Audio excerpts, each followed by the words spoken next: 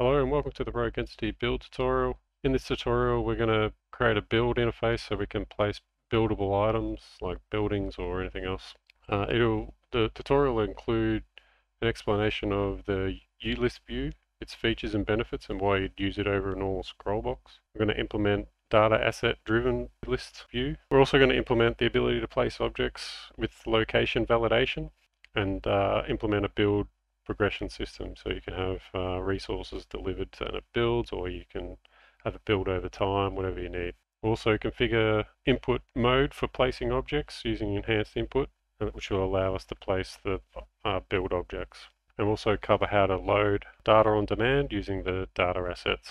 We'll also cover some side things like demonstrate methods to keep the player controller clean, prevent it becoming a monster class, how to use delegates and events for callbacks instead of just referencing back to other classes. When we create our UI for our build menu, we'll do that in a reusable modular way, and we'll also demonstrate a method for managing UI. It's going to be a fairly lengthy series, so I'm going to break it into 2 or several videos. It's not really necessary to have completed the previous videos in the RTS series, however it is recommended. I'm going to be using things from the previous videos.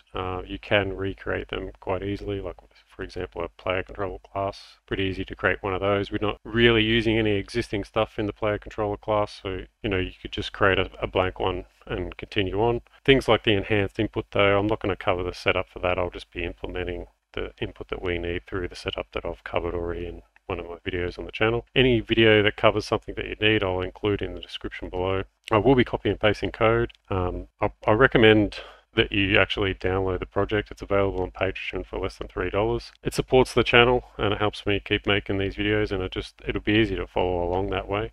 Otherwise, I suggest just pausing as needed and copy and pasting the code as required. I'm going to start this series just with this intro video and just some housekeeping things. I recommend going through it even if you haven't done the previous tutorial, as we'll be creating just the HUD setup. I'll just crack straight into that. So we'll start in C++. Start by creating a new folder. I am going to be creating my classes through Writer. However, it's exactly the same as if you do it through the editor.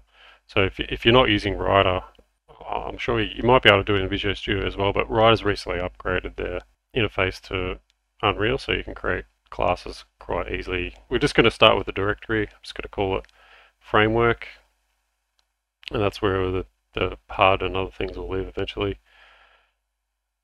So the HUD class was just going to call it, I'm prefixing everything with S for so use whatever prefix you're using for your project, and then we're just going to look up the actor class called AHUD and inherit from that. So this HUD class will be the source of referencing for all UI. We're going to have references on the blueprint version of the HUD, so we want to make this C++ class abstract. And the reason we do that is so it doesn't come up in the editor as something that's selectable, because if we accidentally assign this to our game mode, for example, we won't have any of the references that we have assigned in Blueprint. So we'll make this abstract. I'm just going to clean up all the crap that gets put into a new class here.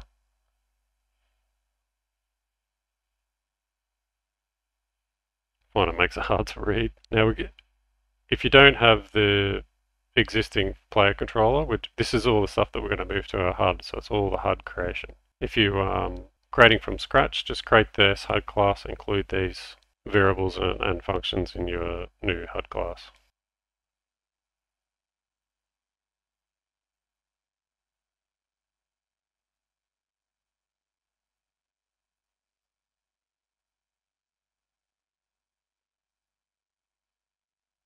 So we'll just implement this function, and we'll bring over the code from the player controller. I'll clean out this crap, make it hard to read. And then we'll bring over the HUD creation from the player controller.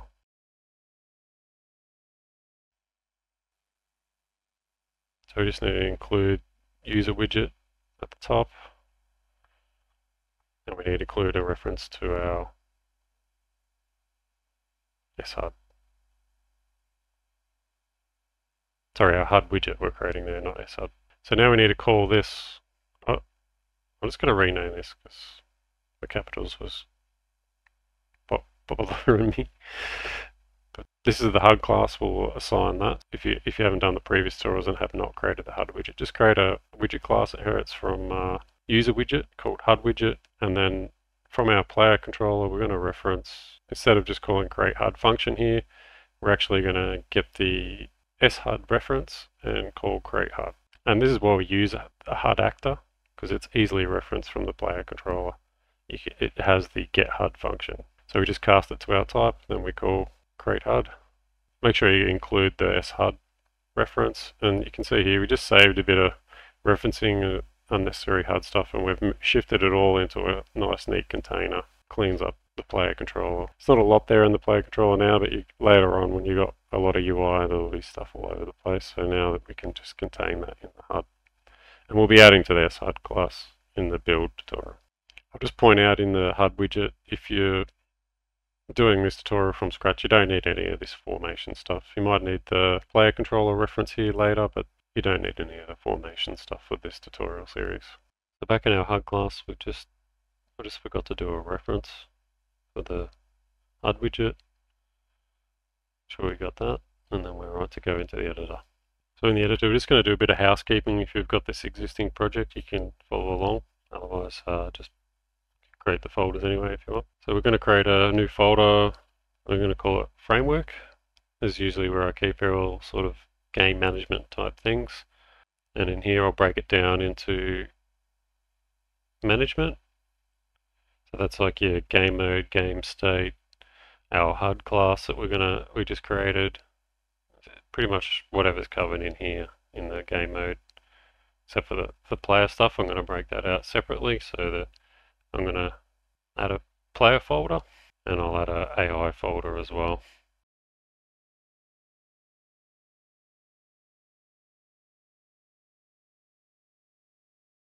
So the game mode, I'll put in the management folder, the player and the player controller, and I'll do the selection box as well. I'll put that in the player. And then the AI controller will be in the AI folder. And then the move marker, I'll put in that under player as well. It's part of the player setup. And now we want to create our HUD class. So search for shud, we called it. And I'll call that WSHUD. And in here we want to assign that reference to our HUD widget. And if you've got the categories the same, it should be UI HUD. And then we'll just assign that WHUD class. Probably should have called this HUD widget actually, because it can get confusing now that we're using this HUD actor. So I might actually rename it to HUD widget. It's around a little less confusion.